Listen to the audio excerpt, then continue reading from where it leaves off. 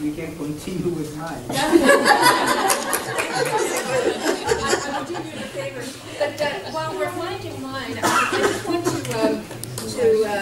point out, let's see, that I'm sure that Zafidis did not mean to say that female education in the advanced countries was responsible for the breakdown of the family and the rise of out-of-wedlock births. Because in fact there are many other factors that are associated with that, including, especially in the United States, the role of various media with their own agenda, and also poverty. In the United States, family breakdown, out-of-wedlock births, and in particular teenage pregnancy is co-related with poverty and undereducation. So, and of course Northern Europe has a different pattern, but this is a topic for a much broader discussion. Now, first I'd like to begin by thanking the organizers of this conference, the Institute, and in particular Mrs. Amina for the kind invitation and for organizing this excellent, very important and valuable seminar. And, you know, if we want to discuss the family as an agent of development, and if we want to discuss work-family balance, the work-family agenda, we have to begin by discussing women's relationship to work, as well as women's relationship to the family. So, what are the issues here when it comes to women and work? I have over here summarized very succinctly some of the major issues and trends globally in that first column, and in the second column pertaining specifically to our region of the Middle East and North Africa, the Arab countries, and also Iran and Turkey. Across the globe, we have what Gösta Esping-Andersen has referred to as the commodification of labor, including female labor commodification, which refers to female labor force attachment, and which Guy Standing, formerly of the ILO, referred to as the feminization of labor. What he meant by that was that labor and employment was being feminized in two senses. First, in quantitative sense, that is to say, more women were coming into the workforce, but also that in the context of privatization, liberalization, flexible labor markets, i.e. all of that within the context of neoliberal globalization, that work conditions, employment conditions, were also becoming feminized, that is to say, lower status, poor, deteriorating conditions, and so on. But across the world in general, we have this labor force attachment. We have this situation of female labor commodification. But in that context, as more and more women across the globe have entered the workforce, the issue of their double burden has also come to the fore. That is to say, women are uniquely responsible for both production and reproduction. And reproduction, referring obviously to not only biological reproduction of the physical act of giving birth, but also taking care of children, taking care of the home, and also taking care of elderly relatives, which we find that as women age, they also have to take care of older relatives in addition to taking care of children when they're younger. So that's women's double burden. Now, to address this, there are across the world variable policies for work-family balance, i.e. variable policies to address this double burden, which is uniquely, specifically, an issue that women face, which Zafidis, in fact, showed very nicely with one of his slides or cartoons. And in some countries, these policies are inadequate, and in other countries, they are much more generous. Now, across the globe, what then becomes the advocacy or the policy goal? It is de-commodification, using the language of Esping-Andersen, or, which I will talk about in the next slide, social rights or economic citizenship for women to address this question of their double burden, but also to address the kinds of supports that working mothers need within the labor force. And there are also issues with respect to migrant domestic labor. What we have seen across the world is as more women, and this pertains also to the advanced industrialized countries. As more women have joined the workforce, there is also increasing pressures on the time of, in particular, professional women with very heavy, for example, administrative or managerial responsibilities. And therefore, those are the kinds of women who will employ migrant labor to work as nannies, housekeepers, and so on and so forth. So this is a pattern that we know very well that exists here in the GCC as well as in Lebanon and in Jordan. And we're seeing this in some parts of the world and in a much smaller part of the female population, very elite female labor force. Now, what do we see in the Middle East? What are some of the issues there? Well, with respect to the Middle... I'm looking for the mouse and I can't seem to find it. Oh, there we go. With respect to the Middle East, as I think most of us know in this room, that there are very low rates of female labor force participation in the Middle East and North Africa region. This table shows the Middle East and North Africa, that last row, in relation to other regions in the world economy. This is data from the World Bank, and so all these figures come from a single source. As you can see here, what is actually very interesting is that, of course, the MENA region, this labor force attachment, or these female labor force participation rates, are much lower in MENA than they are in terms of the world average, much lower than Latin America and the Caribbean, and also much lower than South Asia. We see that, for example, in Latin America and the Caribbean, there's been a very substantial increase between the 1980s and the new century. We have not seen that kind of substantial, significant increase in female labor force participation in MENA between the 1980s and the present century. This next table focuses on the region itself and the countries within the region. I've been working on female employment issues since the latter part of the 1980s. And I know that there are some issues with data inconsistency and so on and so forth. But these are the data, and these are official figures, and they're also official figures that are then reported to the World Bank. And the World Bank data might disagree with some other international data sets, but we're working with these data right now. As you can see, there are some variations across the region, but again, not substantial increases in the female share of the labor force between 1990 and 2010, and in a few cases there have been declines. So in other words, that labor force attachment that has been attained in most parts of the world, that female labor commodification, has not yet occurred in our region. Now, one reason for the absence of the or these low figures for women has to do with the patriarchal gender contract. Now, there are political economy reasons too. Back in the early 1990s, I made an argument about how the oil economy actually limits the supply of female labor, but also demand for female labor. But in more recent years, I have come to the conclusion that it is not only the oil sector, oil revenues, and the oil economy that is responsible. There is also this patriarchal gender contract as a kind of an ideal, the ideal being male breadwinner, female homemaker. And this ideal we see inscribed in various attitudes and norms, such as ones that Dr. Rudi showed in her presentation, especially those attitudes on the part of Iraqi men.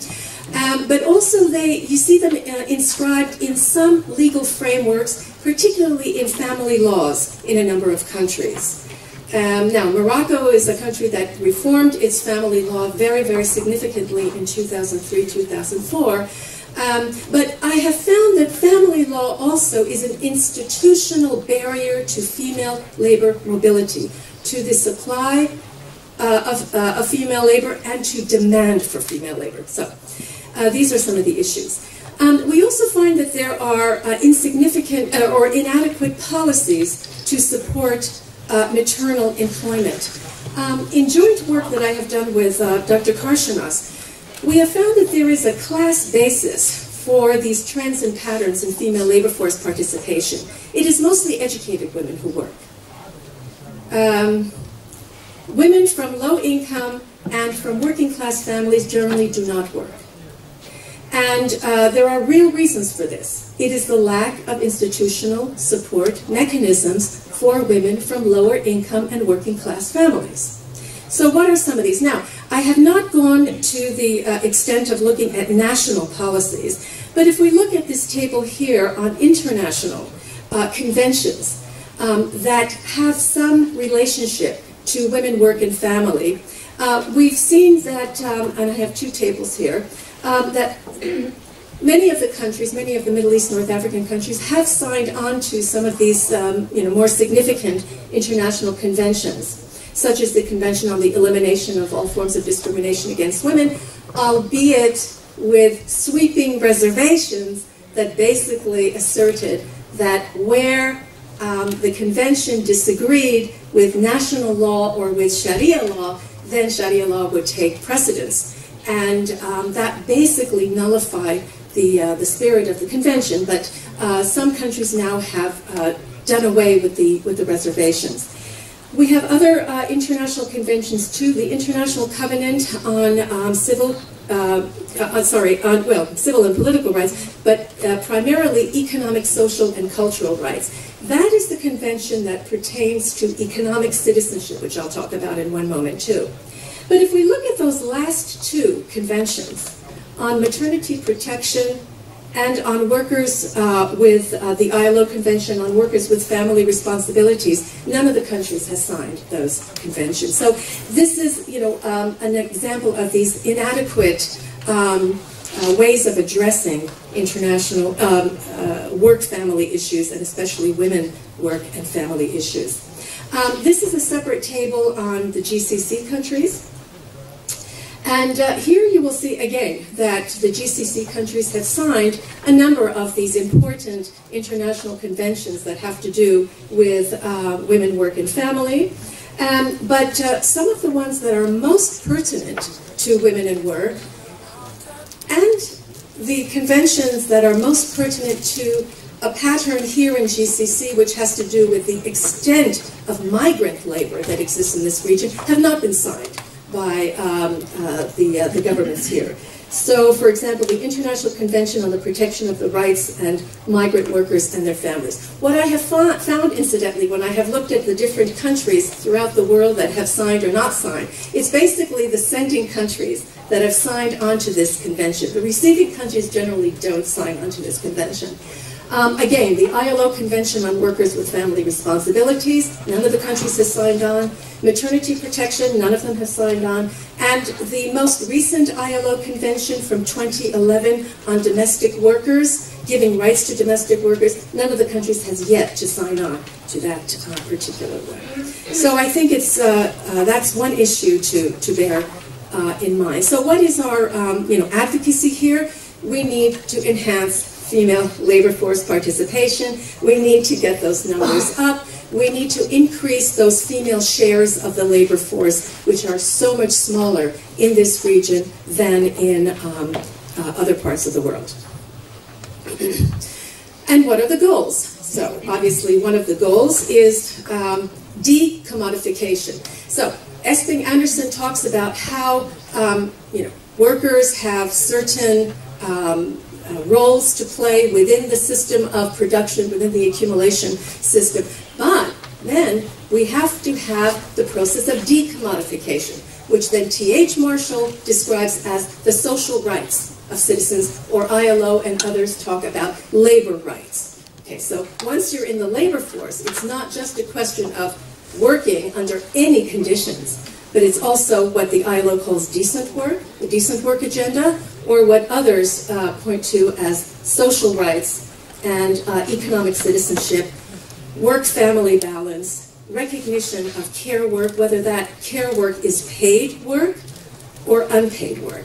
If it's paid work, that kind of care work, for example, by having, you know, domestic servants and such, then that is where certain policies are absolutely needed to ensure the labor rights and the human rights of paid domestic workers, workers who come into the home to care for children, elderly, and so on. Or unpaid work, that's the work that, for example, the women in the family perform, and some of the recognition or the valorization of female unpaid work within the home can take the form of, for example, those family allowances that Dr. Karshanas mentioned, or tax credits, or elder care benefits, or some other types of cash transfers or other types of social provisioning to alleviate this kind of unpaid reproductive labor. So what then do we mean by the social rights of citizenship? This is from T.H. Marshall, the great theorist of citizenship, and I have here just synthesized his theory and his enumeration of the civil, political, and then social and economic rights of citizenship. And I've also amended this a little bit to account for contemporary times and also for, you know, different regions. So the right to contract, and that's any kind of contract. That's a work contract, it's a business contract, it's a marriage contract, for example.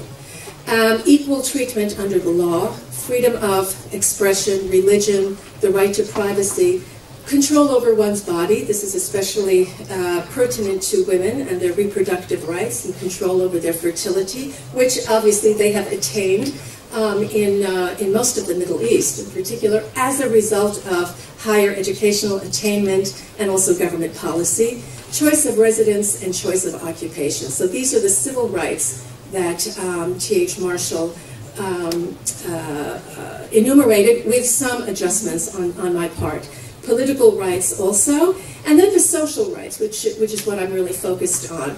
Health services, family allowances, primary and secondary schooling, higher education, vocational education, compensatory rights. This is compensation for workplace accidents and these sorts of things. Social insurance, paid maternity leave, and subsidized quality childcare. Okay. Now, in this table, what I have done here then is to look at the different forms of employment that exist across the globe, actually. Now, this I adapted from an edited volume by Rosemary Crompton, and there she identified 5 forms of employment with their specific gender-class relationship. I added a 6th one because I thought that 6th one pertains most to the Middle East, North Africa. Now the original, and then what I added were the support mechanisms from the market, support mechanisms from the state for each of these types of employment. Okay. By the way, the one that I added for this region is the male breadwinner marketized carer. So let's just quickly go over this. The male breadwinner, female, so by the way, this goes from most traditional to most egalitarian. So male breadwinner, female carer. Then I have this list of what kind of support mechanisms from the market either exist or should exist. What support mechanisms from the state either exist or should exist. Okay, so I've just prepared this as a kind of guideline or a set of some recommendations. Now, I was also thinking of adding a 3rd column, which is support mechanisms from civil society. In Quebec, for example, there is something that is called the social economy, the solidarity economy. This is a different sector. It is not a state sector. It is not a market sector. It is a non-profit cooperative sector. But it is a sector where, for example, you will find child care centers, non-profit child care cooperatives, but they receive some subsidy and some support from local authorities or from provincial authorities. But because that is so country and regional specific, I decided not to include that column, but we could include it at some point. Male breadwinner, female part-time earner. Male breadwinner, marketized carer. This is a phenomenon this is a pattern that we find here in the GCC and in Lebanon and in Jordan. The dual earner and the state carer. That's where the husband and wife work. But also, this really pertains to, for example, Northern Europe, where government provides also some kind of support for families where both husband and wife are full-time employees. Then the dual earner marketized carer. That, for example, is very common in the United States, where you have the husband and wife who are both working, but they also employ somebody to come clean the house or to take care of their children from time to time and so on. And finally, the most egalitarian is the dual earner, dual carer. That is to say, both husband and wife work, and both of them work within the house. So they are both involved in production and in reproduction, let's put it that way, without external help. But they need help, because of course there are only so many days, so many hours in a day in which people can, address other issues. So this is what I have put together just for this presentation. I also want to finally leave you with one last set of social rights for women's economic citizenship in the Arab region and beyond. So I think these are the social policies or the reforms that will be needed to help increase female labor force participation, to help increase women's entry into the labor force, in order that they may contribute to household well-being, to child well-being, and to the creation, the formation of the family as an engine of development and growth. So the first one, let's see, item 1 and item 3 and item 4 are more or less more specific to our region. Although, by the way, equality in family inheritance also does not exist in some African countries, sub-Saharan African countries, so that's a goal over there too. But in general, all of these policies pertain to women in, throughout the world, basically. So these are some of the policies that will be needed in addition to the table that I just showed that will create this kind of work-family balance for women, but that in the Middle East in particular will help us to attain greater social development through greater female economic participation. Thank you. Great.